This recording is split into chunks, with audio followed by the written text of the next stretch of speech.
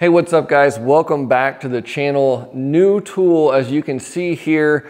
You guys have heard me harp a lot over the years on Instagram and YouTube about not spending money on tools that you don't need. Don't get caught up in buying the tools that all the cool kids have if they're just gonna collect dust and not give you an ROI.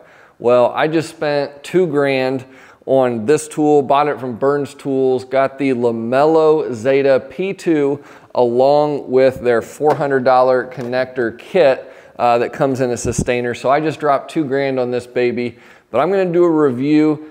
I've been using it for a few weeks now. I'll tell you what I think of it, how it works, if it's worth it, and talk about some of the applications that I'm using it for.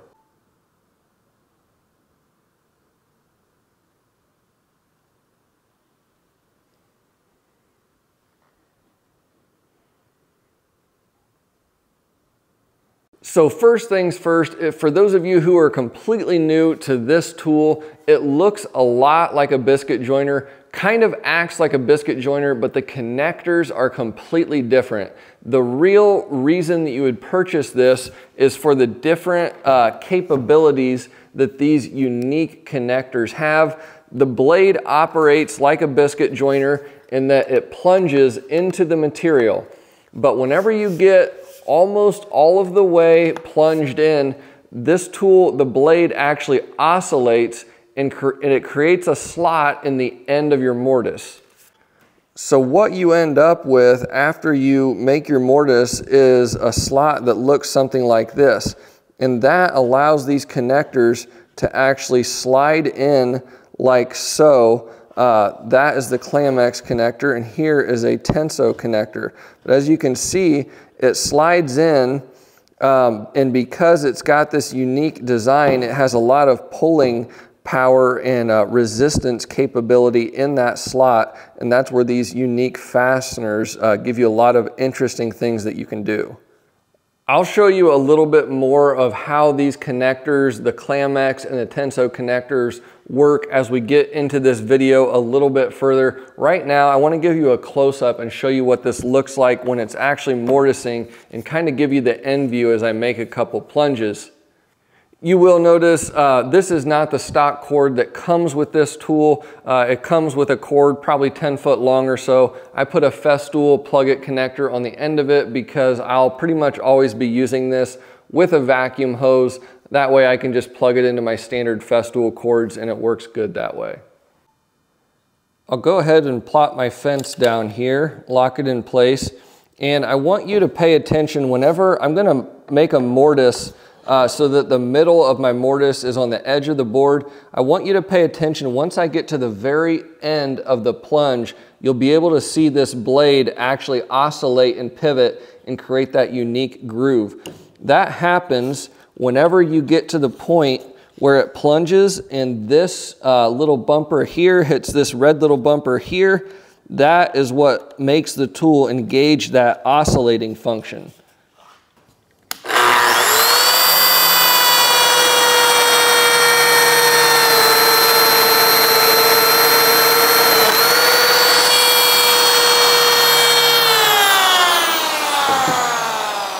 So you see there that groove and how that allows these connectors to slide in like so.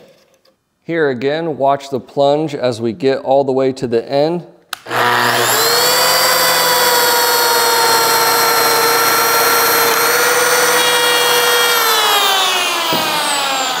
It happens very fast. All you hear is a click and that blade jumps in there and it creates that little, I don't even know what to call it, just a very unique little channel. And last time here, watch this point as I get to the end of the mortise. You'll see that this piece bumps up against this piece here, and that is what engages that oscillating function.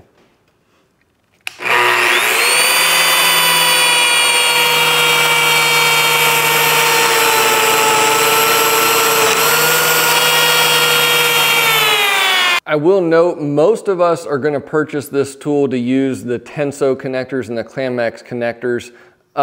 You can use this as a standard biscuit joiner. However, the mortise is much larger than a standard biscuit. They do sell these Bisco P biscuit type things here. Again, they're pretty thick. You can use it that way. I won't, but that's just a little tidbit FYI. One of the key differences from the Lamello Zeta and a standard biscuit joiner is most of us are used to a standard biscuit joiner fence, which is adjustable in terms of height. You can move it up and down. So if you want to offset your mortise for different thicknesses of material, you can do that. Now with the Zeta, the fence is fixed. It does pivot up and down. So if you're working with different angles such as miters on a 45-degree miter or something like that, you can adjust it for those different things.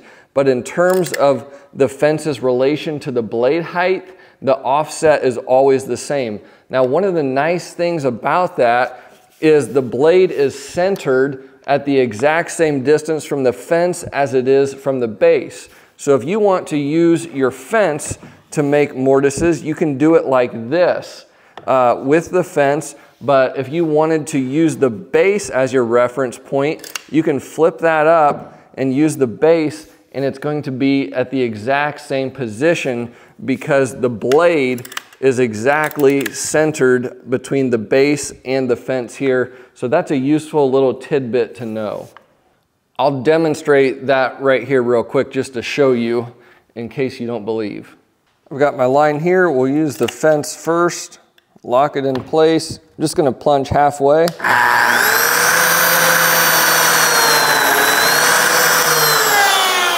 Now we want to keep the same reference point, so I'll flip the workpiece over. I'll keep it pressed down firmly. I'm going to offset this mortise about 1.5 inches.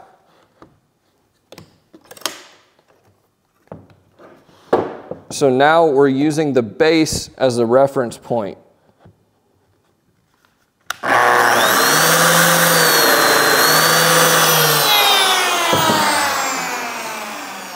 Now I'm going to get you very close up here to show you how precise this is. So we made our first plunge in this line. Second plunge was about over here, but you'll notice that even when I flipped the material piece over and used the base as a reference point, the line is exactly the same. And you can see if you look at this ply right here, this middle ply right here where it goes across, you can really see just how precise that was using the fence and using the base as a reference point. So that's a really handy, unique feature of this tool. So why did I spend $2,000 on the Lamello Zeta? I just made a video a few months ago about how I purchased a Cope Master, which is a very expensive specialty tool, thinking that it was going to solve all my problems. Ended up just collecting dust, sold it, took a big hit on it. I had a lot of fear that that was going to be the same situation I would have if I purchased this tool. So for the last couple years, I've watched quite a few of the carpenters on Instagram that I respect the most using this for different things, but I just didn't see how it was going to fit into my workflow. I didn't think I'd use it. I didn't think it was going to be a good investment on my part to spend that kind of money on this tool. So then recently on the project that I'm currently on, it's a very modern contemporary home, and they wanted a slat wall detail that I didn't know exactly how to do it in any way that would execute as cleanly as I knew I could do it if I had this tool. I'd watched some other guys on Instagram do this kind of install. You'll see more on this install in future videos. But let me show you real quick the application that I actually purchased the tool for. As you guys know, design trends continue to change. Things get more and more complicated working in the luxury market. One of those design trends now is to do kind of a modern slat wall detail where you take strips of wood, apply them vertically, horizontally, whatever it may be, but you need to fasten them in a very precise way all the way across a wall. Now the issue I had was these slats were supposed to be stained hickory and the back panel was supposed to be painted black. So if you can imagine, you've got a big wall and you're applying a bunch of these slats like so, 3/4 of an inch apart. How in the world is the painter supposed to finish all this stuff? So it comes down to a question of execution, and what I realized was the best way to do this was going to be to apply a panel to the wall with all of these mortises, let the painter paint it black, and then I could come in with pre-finished material and just snap them right into place. That way there wasn't any need for taping things off and cutting things in and stuff like that. So let me show you how this is going to work. First thing I'm going to do is we're going to take these Tenso connectors right here, slide these in. I've got 6 of them here. I just mocked this up to show you guys.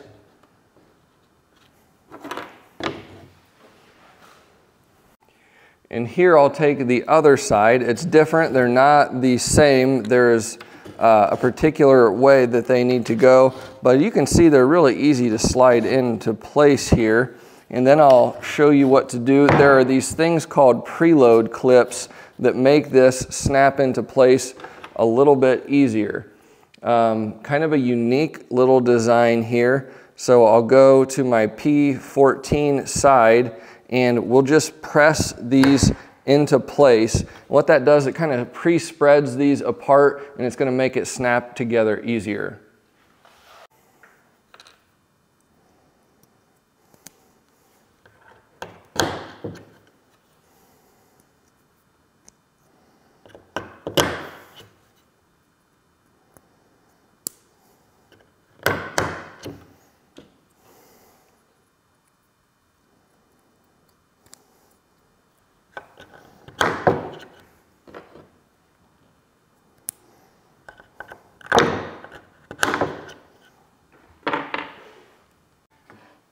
Now use your imagination with me a little bit. Pretend this is painted black, already finished, and these are pre-stained, and I'm going to install these on the wall already, just sliding them right over,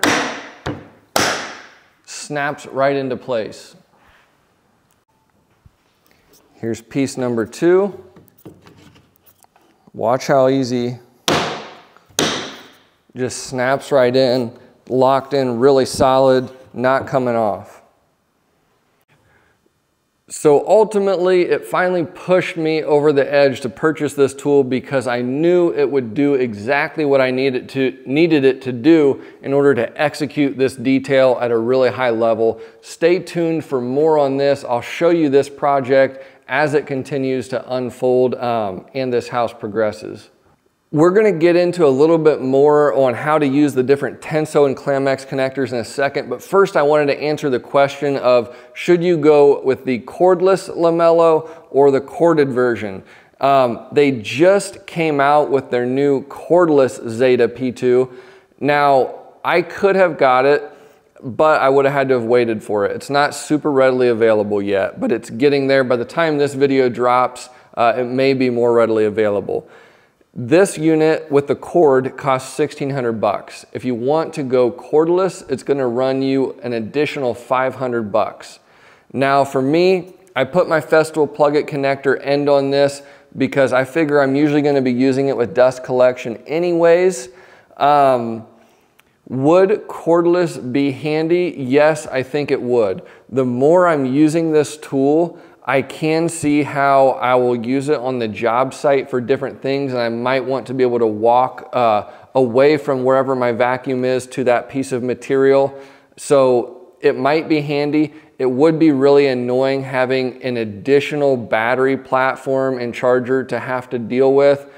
Another downside was I recently did a locker unit slat wall project where I did 180 something mortises within about a 60-minute period of time with batteries. I'm not sure how many batteries that would have taken, but it was nice to have it plugged in for that scale of job. One thing I can't really comment on with a lot of authority, the Festool Domino, for example, you need to have dust collection hooked up to it in order for it to work properly. Otherwise, it just doesn't work. It'll damage your bits and stuff. Because this Zeta is a circular cutter that's going to be extracting the debris, I think you could probably get away with a dust bag with this, but I'm not sure on that.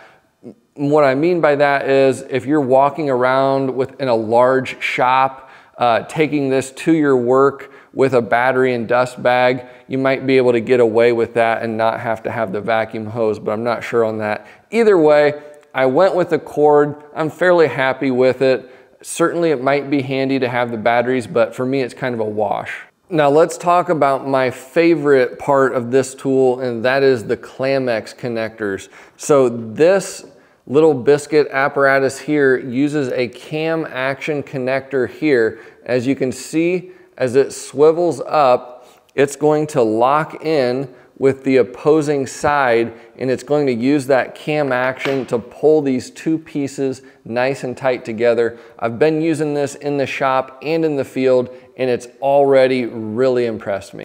The unique thing and the thing that you have to work around with these Clamex connectors is you need to be able to have access with the wrench in order to turn the clamping mechanism. To do that, you're going to have to drill a hole. As you can see here, if I insert this connector with a standard mortise, I have no access. So they include this jig here. It's very easy to use. It's fully adjustable. It's not complicated at all, but you're just going to drill a 6mm hole in each of these mortises like so, and that's going to give you access with your wrench to turn the cam. It's a very simple jig. You've got your guide bushing up here, and then you can adjust this for the different applications that you may be using. Basically all you do is you'll stick this piece here into your mortise and then drop this down, lock it in place, and drill your hole. Let's go ahead and set this up. Again, I'm going to make sure my access point is flipped in the correct orientation with the hole. You don't want it flipped this way, obviously. So we will go ahead. Oh, I got a little plywood in there. Broke off. Go ahead and put that in there like so. Over here, slides right in. And we'll take our other connectors, and these, it doesn't matter, you can flip them any which way. You just got to slide those in.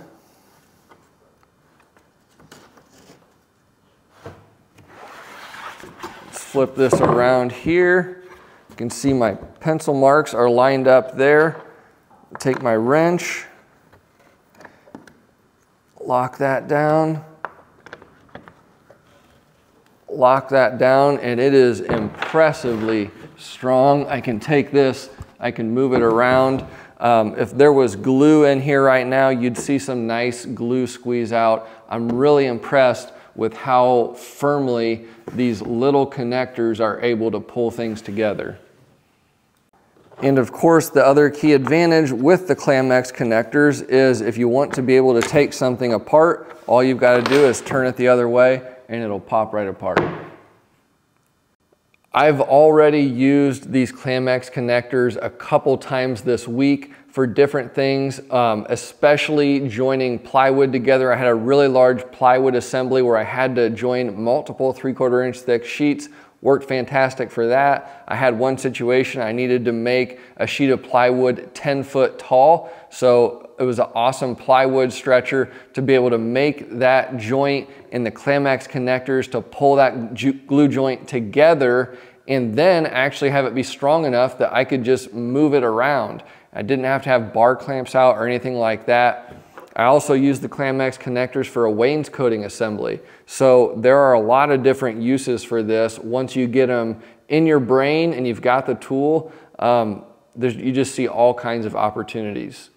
Now we're on to our Tenso connectors.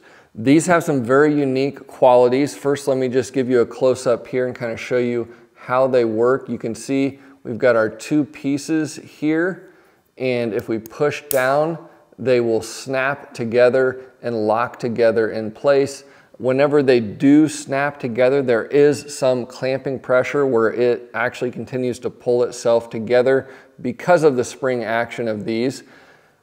Couple things you have to consider with these. Number one, you don't have the exposed holes like you do with the Clamex connectors. So if you need a completely hidden fastener assembly where there's no exposed fasteners, no nails, no screws, anything like that, these are gonna be a great option. One thing, they aren't very easily removable. The Clamex connectors, obviously if you need to take something apart, you can just turn the cam counterclockwise and it's gonna come apart. These guys, you can pull them apart, but it's pretty tough. So whenever you put something together, you're gonna really want it to be pretty permanent and stay there that way. Pulling it apart is a little bit tough. The other thing I've found as I've been using these, the clamping pressure is not as strong on these as with the Clamex clamps. That cam action on the Clamex just pulls a lot tighter than these Tensos, but still for a lot of applications, this is gonna be plenty of clamping power. Just a little bit ago, earlier in the video, I showed how we applied these strips on here. I mean, they are locked in place really well. So, I mean, they're not gonna come off. If I was doing this as a permanent assembly, I'd still probably apply some glue or adhesive to the back of these before I put them in place, but it's an awesome zero visible fastener assembly that works really well. It is also worth mentioning that the price of the Tenso connectors is less than the Clamex, however, not by that much. The Tensos, if you buy them by the 300 pack, these, if you buy the preload clips also, it's gonna come to around $1 a piece for the Tensos.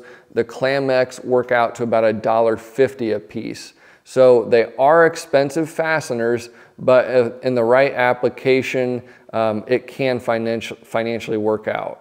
Just as an example, I'm gonna see real quick here, if I can. Yeah, I can pop these Tenso connectors off. So there you see, I was able to get that apart. It'll come apart. It just might not be super easy to do so in a lot of situations. And then after you pop it off, it can be popped right back together.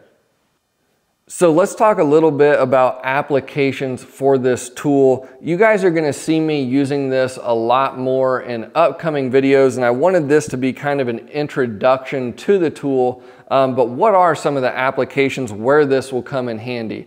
I've already been using it for joinery, for joining basically as a board stretcher for plywood. If you need a 10-foot tall sheet of plywood, you can use the Clamex connectors to connect it. And you get a connector that's gonna hold it together. You know it's not gonna break apart, and it's gonna apply clamping pressure on your glue joint.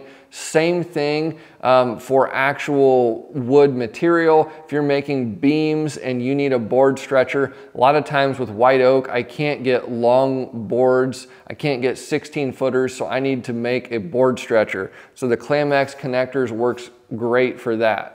There are applications with miters. If you're making columns and you want to be able to break something down, maybe you've got a column assembly that you need to put around a post, and you need to be able to assemble it in the shop and take it apart. You could use the Clamex. You want a zero fastener assembly, you can use the Tenso connectors. There are applications like that. Just this week, I was doing a wainscoting assembly with 4/4 poplar. So I was able to use the Clamex connectors for my stile and rail joinery for that. It worked great, and it gave me a lot of peace of mind because it was a huge assembly. Knowing in my mind that it wasn't going to break apart as I was moving it was a really nice thing. One of the huge ways a lot of guys use the Lamello is for breaking down cabinet parts. If you are going to have some pre-finished stain material for a cabinet box and then a painted face frame, and you want to be able to fit everything together but then send your face frame off to the painter or something like that, there are applications for that. Large assemblies that you need to be able to break down for transportation, take it to the job site, and then install it, and then use the connectors to join everything together. Lots of applications for stuff like that where it can be a huge convenience and time saver. Obviously, the reason I purchased it for these more modern details, being able to snap slats onto a plywood panel quickly, effectively, and in a really crisp way to get a perfect execution. Great applications for that as well. So I've only had the tool for a few weeks and I'm already loving it. Genuinely, I did not expect to, but I'm finding all kinds of uses for it now that I have it. So is the Lamello easy to use? I've been watching guys use this tool on Instagram for years now, and honestly, I never paid close enough attention to really learn even how it worked exactly, or really just study it very much. So I didn't know much about it until I purchased it and got it in my hands and started trying to use it. It did look complicated at first. And I think part of the reason for that is there are so many different uses for it. And you see that in videos on the internet and stuff. But the truth is 90% of the time plus, we're gonna be using it with the same basic connector applications, just like I've been showing you with the Clamex and the Tensos, butt joints, maybe some miters and stuff like that. It's really easy to figure all that stuff out. It's been easy to learn. There are a bunch of other settings on this tool that, quite frankly, I haven't even messed with yet, because the connectors that I'm using are all the P14 size. I've just basically been leaving the tool set up exactly the same all the time, and it's been working great. So can it be a little complicated and intimidating? Yes, it can. Is it hard to learn? No, it's not. So let's talk about the cost associated with using this tool a little bit. I purchased this obviously for this modern slat wall detail, had 180 some Tenso connectors for that, which meant I had to buy a bulk box of the Tenso connectors. For 300 Tenso connectors and the preload clips, it was about 300 bucks. So $1 per fastener. This morning, I've been using the Clamex connectors so much at work that I figured I better buy a bulk box of those too. Paid 450 bucks for 300 of those, so it's $1.50 per connector. It is expensive to use, so if it's not saving you time, if it's not making your life easier, and not creating a greater, higher end product that you can in turn charge more, this tool might not be worth it, especially when you also consider the cost that it's 1,600 bucks for the tool, another 400 bucks if you buy the assortment of connectors with it. Pretty expensive in the grand scheme of things, though not horrendous. For example, with the Clamex connectors, there are a lot of times doing glue joints where if I can put a connector in that applies clamping pressure to the glue joint in such a way that I can actually keep working with the material and I don't have to wait for glue to dry until I can take clamps off, that's a time saver and a money maker. So it may increase your efficiency, it may not. It may allow you to do things that you couldn't do before, which I think is what it's gonna do for me. And I also think it's just gonna simply add a level of convenience and ease doing certain tasks that I didn't have before. So you kind of got to figure that out. I did want to comment on this. I paid 400 bucks for this box of connectors. I didn't pencil it out and even see quantity wise if that's a good bargain value or not. It comes with the most popular ones, the Clamex 14s and the Tenso 14s. That's what I'm using almost all the time. It also comes with the Bisco biscuit things. I'll never use those. That was a waste of money. It also comes with the smaller Clamex Medius, which if you're gonna be using maybe some thinner material, you might need these. Odds are I will never use these. The other thing is the way the plastic insert is with this box, it doesn't use up nearly the amount of space. So if I actually just put wood dividers in this, I could probably put in twice as many connectors. Just keep that in mind. I do like, it's kind of got the diagram up here with the different things and stuff, so it's kind of handy. You get the matching red sustainer as your actual Zeta box, so it's easy to tell where your box is at, stuff like that. But yeah, I'm not sure if it was worth the money or not, but for what it's worth, I thought I'd throw that out there. So guys, at the end of the day, the question is it worth the price? That's probably what you're thinking. That's what I was thinking for years and kind of wondering. For me, I'm actually feeling pretty good about the purchase. I was not thinking that I was gonna feel this way about this tool. I was afraid it was gonna be another tool that sits around and collects dust that I use maybe once or twice a year. I actually think I'm gonna be using it a lot. The Festool Domino I've had for several years. It's handy whenever I need it. However, I use it maybe a couple times a year, a few times a year. But I'm glad I have it when I have it, but it doesn't get used much. I actually think the Zeta is gonna get used a lot more, even in my workflow, and I'm not like a dedicated cabinet guy or anything. So it's just a matter of, is it gonna make you more money? Is it gonna make your life more convenient? Or the more intangible thing that's harder to actually put a number value on is it going to take your work into an upper echelon that maybe you're not now? And that's ultimately why I purchased it. I had a task that I needed to execute at a high level. I knew that it would allow me to do that in a way that I couldn't really do with anything else. So that's why I bought it. But hope this is a helpful introduction. It's been a cool tool over the last month for me to use. I bought it myself. This is not sponsored or anything like that. So yeah, stay tuned. You'll see it in my videos a lot more coming up.